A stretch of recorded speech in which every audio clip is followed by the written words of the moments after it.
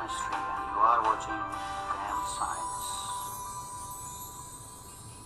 In this video, we will learn that when we perform the titration practicals, then after performing the titration practical, that is after taking the reading, how should we tabulate the readings?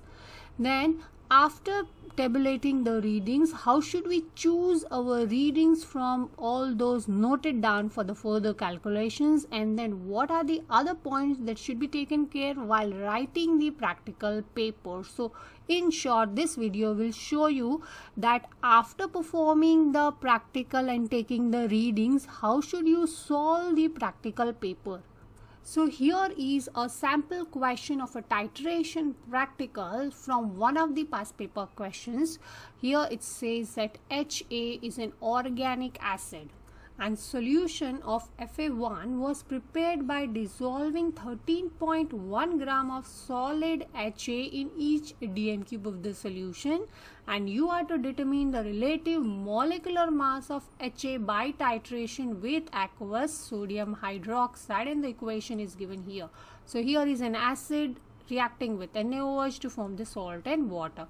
Now here it's given, the information is given that Fa1 is a solution of 13.1 gram per dm cube of an organic acid HA, and Fa2 is a solution of 0.1 mole per dm cube NaOH sodium hydroxide, and in bromothermal blue indicator is also given. So the concentration of NaOH sodium hydroxide is given. Now let's have a look at the method. It says fill the burette with Fa1, use the pipette to transfer 25 cm cube of Fa2 in the conical flask. All this you are going to perform while doing your practicals, so these points are not important, but what I suggest is let's concentrate on tabulating your reading. So here it says perform a rough titration and record your burette readings in the space below. So here I have drawn already a table. You should draw a similar table to tabulate even your rough titration. No need to write it directly in the space given here. So tabulate the readings, and that's why the first column should have initial readings. If possible, write the unit for those also. Final reading, that also in centimeter cube, and then the difference or the titer. But in place of writing the difference here, I prefer writing it titer because that's the reading you're going to consider. So titer in centimeter cube. Now don't forget writing the unit. So even the rough titer should be written in the table form. Rough titer to be tabulated. That should be the point noted. And don't forget labeling the table with units. So that is what you need to take care. Label the table with the units. Now suppose your initial reading is 0.00 centimeter cube. So another point to be noted down, write the readings with 2 decimal places. 2 decimal places has to be taken care. 2 decimal places. So 0.00 need to be taken as your initial reading. Now the final reading suppose says 25 centimeter cube. So I'm writing 25.00, and so the difference is also 25.00. So now I should write my difference here in the space given as 25.00 centimeter cube. You can always pause the video and note down the important points which I am discussing here. And so let's go ahead. Next it says that carry out as many accurate titration as you think necessary to obtain the consistent results. Make certain any recorded results shows the precision of your practical work. Record in a suitable form below all of your burette readings and the volume of Fa1 added in each accurate titration. So here I prefer that minimum of 5 accurate readings should be noted down. Minimum of 5 accurate readings should be noted down. Even if you are getting 2 correct accurate readings very close to each other, still 5 readings should be noted down to show your precision of the work. Now record in the suitable form. So here again you need a table. So let me insert a table here. So here is my table again, and we can label them again with initial readings. Initial readings with centimeter cube unit, final reading again with the unit centimeter cube, and then titer with the unit centimeter cube. Now suppose my first reading is 0.00 again, and this time I got the final reading as 24.1, but then I'll write it as 24.10, and my difference will be 24.10 again in centimeter cube. Now next reading, suppose it was started with 10, so I'll write initial reading as 10.00, and maybe the final reading may change to 35.00. So the difference is 25.00. Suppose again the initial reading was taken as 10, so 10.00 final reading.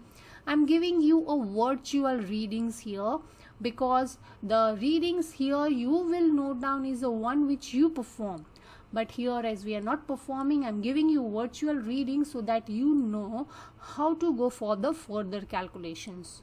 So suppose the final reading is 34.00. So here the difference will be 24.00. Next, if the burette was fully filled and the reading goes to 24.10 again, so the difference goes to 24.10. Again, suppose the burette was filled with 10 centimeter cube, so the reading goes to 34.00 again, so the difference is 24.00. Now I have got minimum of 4 readings which are very close to each other with the difference of only 0.1 centimeter cube. So such accuracy, that is what is mentioned here, precision of your practical work. Such readings and results should be shown. So accordingly we have to choose. Suppose if I haven't got minimum of 3 readings which are very close to each other with the difference of 0.1 centimeter cube, then I can add more readings here. But as we have already got 4 readings out of 5 which are very close, then we can stop taking readings here. Now the another important part is that we can see here that this reading, that is the second reading, is little farther from the other readings. The other readings are at 24 approximate. So this reading 25th, that is the second reading, should not be considered for our further calculation, because that may be considered as anomaly. So we should tick the readings which we are considering. So this one, this one, this one, and this one are the readings we are considering, and the second reading we are not considering. So no need to put the cross, but tick the readings which you will be considering for the further calculations, so that the examiner knows which readings have you considered to take the mean. So these are the points you should be taking care while tabulating your accurate titration readings. Now let's go ahead with the next part of the question. It says that from your accurate titrations results, obtain a suitable value to be used in your calculation. Show clearly how you obtained this value. Now what are you supposed to do is take the readings which you were supposed to consider, that is 24.10, plus the third reading. The third reading is 24.00. Then the fourth reading is again 24.10, plus again the fifth reading 24.00 for your calculation, and take the average, that is the mean of these 4 readings. So this is how we are going to calculate further mean accurate titration from the other accurate titrations we had taken earlier in the part A. And so the mean is 24.05 centimeter cube of Fa1, which was required to titrate with 25 centimeter cube of Fa2. Now let's go ahead with the next part, C, calculation part. Show your working in appropriate significant figures in your final answer to each step of your calculation. So the first sub question for your calculation is that calculate the number of moles of sodium hydroxide present in the volume of Fa2 pipetted in the conical flask. Now you are supposed to calculate the moles, that is sodium hydroxide moles, which we can write it like this. So moles is equal to concentration multiplied by volume. So as it is given in the question itself, at the starting part of the question itself, that the concentration of NaOH was 0.1 and the volume which we had pipetted was 25 centimeter cube. So converting it into dm cube, we need to multiply it by 10 power minus 3 or divide 25 by 10,000. So here our answer is 2.5 into 10 power minus 3 moles. So let's write that here, but don't write directly here in the blank. You need to show your working with the formula so that it should be considered for the full marking. Now use your answer to C1 and the equation on the page 2 to determine the number of moles of organic acid HA used to neutralize 25 centimeter cube of Fa2. Now let's have a look at the equation. Now here the equation shows the stoichiometry that 1:1 moles of HA acid and NaOH is required. So the number of moles of acid required to react with NaOH will be equal. So number of moles of HA is equal to the number of moles of NaOH, that is sodium hydroxide, is equal to 2.5 into 10 power minus 3, and that comes from the equation where the stoichiometry was 1:1. So we can write it as 2.5 into 10 power minus 3. Now let's see the next sub question. It says that use your answers to B and C2 to calculate the number of moles of HA in 1 dm cube of Fa1. Now the mean average volume of Fa1, that is HA, we had seen the mean average was 24.05 centimeter cube. Now here it says use your answer to B, that is this one, 24.05 centimeter cube of Fa1, and C2, that is the moles of HA, to calculate the moles of HA1 in 1 dm cube of Fa1.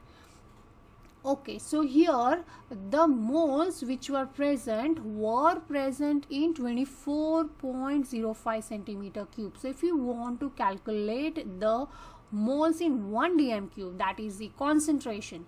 So concentration is what? Moles divided by volume. What are you calculating? We are calculating moles in 1 dm cube. That's the concentration of HA.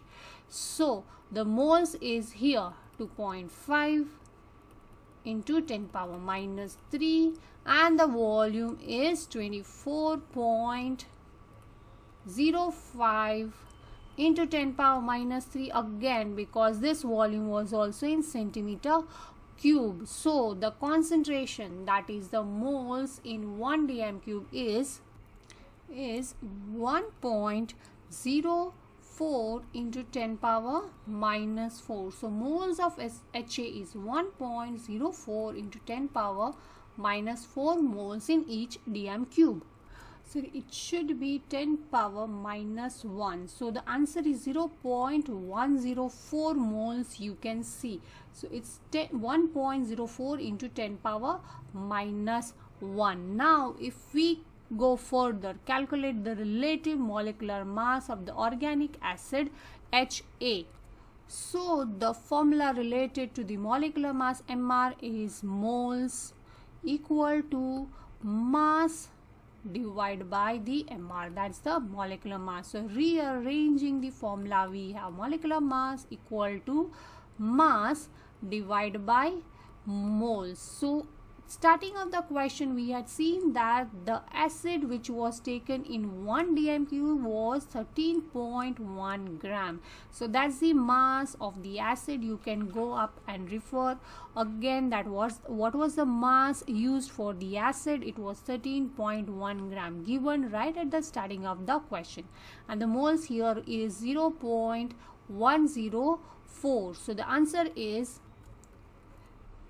125.96. I'm writing till 2 decimal places, but we can write it in 1 decimal place also, but here I'm writing 125.96 grams. So that's the molecular mass of acid HA.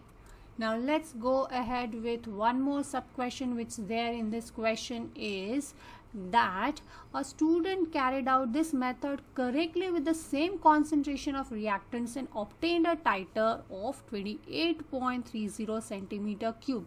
Would this give a larger or a smaller value of MR than yours? Explain your answer. Now have a look on the top that what is our reading. Now our reading is 24.03. In place, if we use a bigger value of 28.30, so this will give the concentration here as smaller, because if we use a bigger value in the denominator, the answer, that is the concentration, will be smaller. If the concentration, that is the moles is smaller, then the denominator value goes smaller. So the MR calculated should be larger. So we can say that the MR calculated will here be, MR will be larger than our value, because the moles calculated will be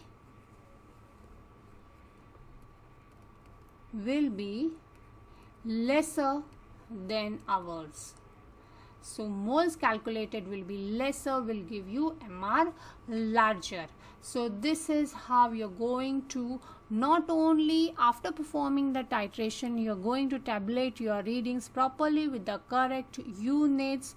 Also remember that the reading should be noted down to 2 decimal places. You can always go back in the video and note down the points which we had noted down earlier, and then perform the calculations with the mole concept correctly. And so I hope this video will be useful to you whenever you perform the titration practical.